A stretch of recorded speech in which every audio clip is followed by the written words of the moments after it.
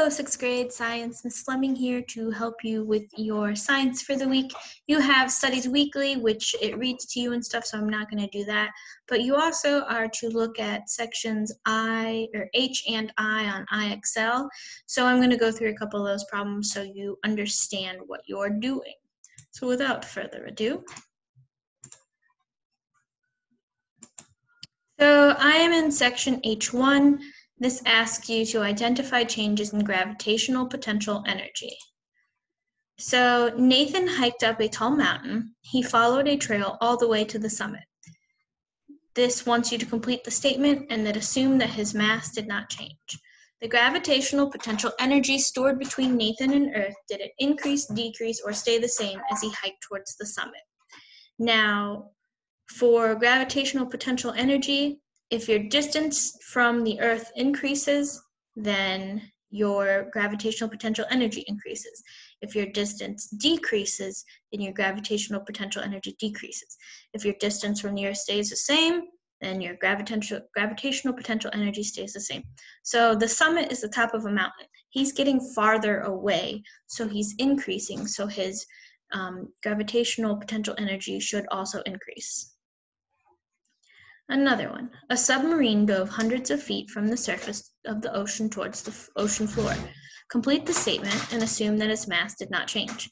Gravitational potential energy stored between the submarine and Earth, did it increase, decrease, or stay the same as the submarine dove toward the ocean floor?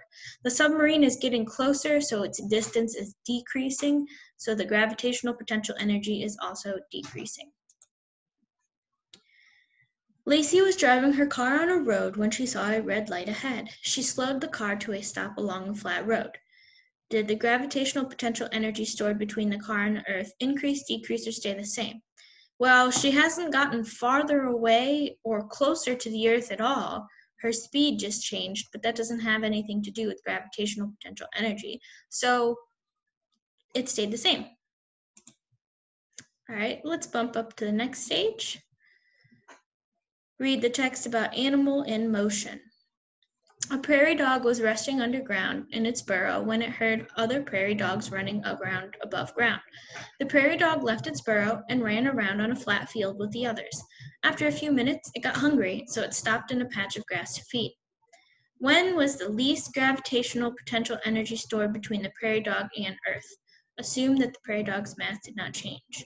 So was it when it was resting in its burrow, when it got hungry, or when it stopped in the grass? So the least gravitational potential energy stored. So we know it left, so it went up, so that was increasing.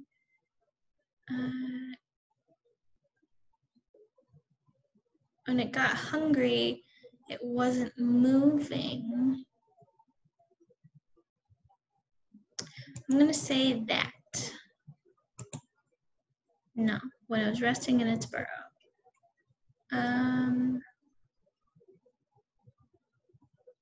I guess since it was above the ground, even though it wasn't moving, it had gone up. All right, that makes sense. I'm learning, you're learning, we're all learning. Mateo stood in the center of the highest diving board at a public pool. He stared at the water far below him and then decided he did not want to jump. So he climbed carefully down the ladder.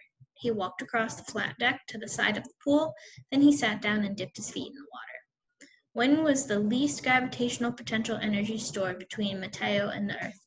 Assume that Mateo's mass did not change. When he decided that he did not want to jump off the diving board, when he started climbing carefully down the ladder, or when he was sitting on the side of the pool. I'm going to say when he decided he didn't want to jump off. Let's see what it says. I'm not very good at this. I guess because he decided he didn't want to jump off, he would be moving. He was at higher points. I mean, that makes sense. This is kind of confusing, so if you guys are stuck, it's totally okay. Destiny rode her electric scooter home from school. When she started the scooter, its battery was charged. She rode down a ramp to the flat street in front of the school. After a few minutes traveling along that street, she rode up a hill to reach her house. When she got home, she noticed that the scooter's battery was low. When was the least gravitational potential energy stored between the scooter and the Earth? When the scooter was at Destiny's school with the charged battery, when the scooter used its battery to move along the flat street, when the scooter arrived at Destiny's house with a low battery. So the least gravitational potential energy.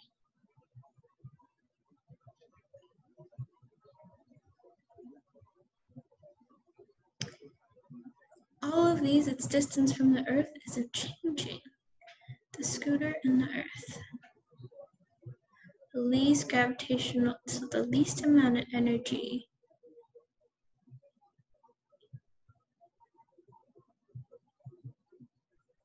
She rode down a ramp to the flat street in front of the school. Then she rode up a hill. So I'm going to say when it was on the flat street because it's not changing its distance from the Earth. Yay, we got one! All right. So hopefully that helps. Sorry for the confusion in the beginning of that. As I've said before, it's been a while since I've done some of this stuff, so it's a little tricky for me sometimes too. The biggest part of that second stage of H.1 is making sure you read exactly what it says. Carefully read what it's asking and where the changes in elevation come from. All right, let's do some I.1. So I is thermal energy, predict heat flow, and temperature changes. All right. Two solid blocks are heated to the temperature shown. The blocks are placed so they touch. In which diagram shows the direction heat will flow? So is it going to go left, right, or no heat flow? I don't think there's going to be any heat flow because they're the same. I don't know, this is new to me. Hey! Two solid blocks are heated to the temperature shown. The blocks are placed so that they touch. Which diagram shows the direction the heat will flow? This is 89 degrees Celsius to 109, 109 to 89, no heat flow. Celsius is just a different measurement to measure temperature. 89 degrees Celsius is super hot in Fahrenheit, but it's still less than 109 degrees Celsius. So they are the same unit of measure, so don't be confused by the fact that it says a big C for Celsius. I'm going to say that the heat is going to go from the hot one to the cold one, and they're probably going to balance out. Let's see. Awesome. Again, which diagram shows the directional heat will flow? So we have 66 to 64, 64 to 66, or no heat flow. I'm going to guess, again, the hotter one's going to make the less cooler one about the same temperature. Let's see. Yes. Which direction will the heat flow? We have 158 to 147, 147 to 158, or no heat flow. The hotter is going to transfer to the colder. Now we're in stage 2. Two identical blocks are heated to different temperatures. They're placed so that they touch and heat begins to flow. They're insulated so no energy escapes. Later, the temperature of each block is measured again. Which pair of temperature is possible? So no heat should theoretically be escaping, so they aren't. The blocks are placed so that they touch and they flow between, but they're insulated so no energy escapes. So I think that what it means is it can go from left to right, but it can't escape. So I'm going to say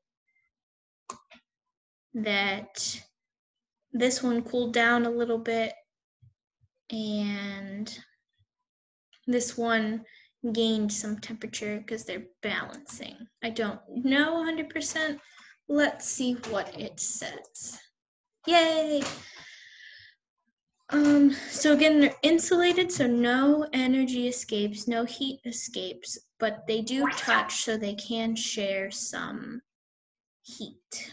So which one is possible?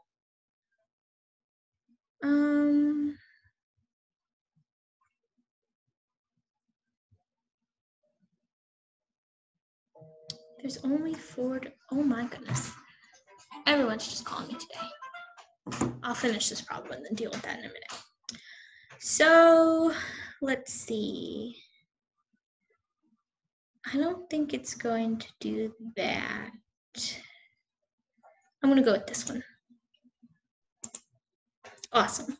I'll do one more. 101. Geez, that's hot and cold. So what is possible? Well, it can't be 0. They're both definitely not going to 4, so this is the only one that makes sense. All right, I think we're good here. If you guys have any questions, let me know. Again, just read exactly what the problem is asking you to do. But if you're stuck, just let me know. If not, enjoy your day.